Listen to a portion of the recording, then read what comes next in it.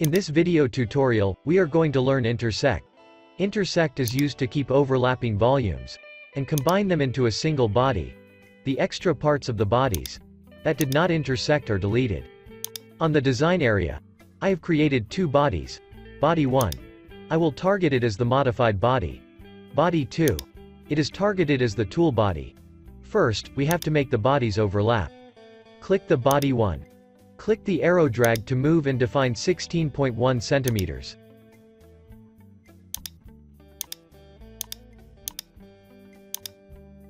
Now the bodies are overlapped.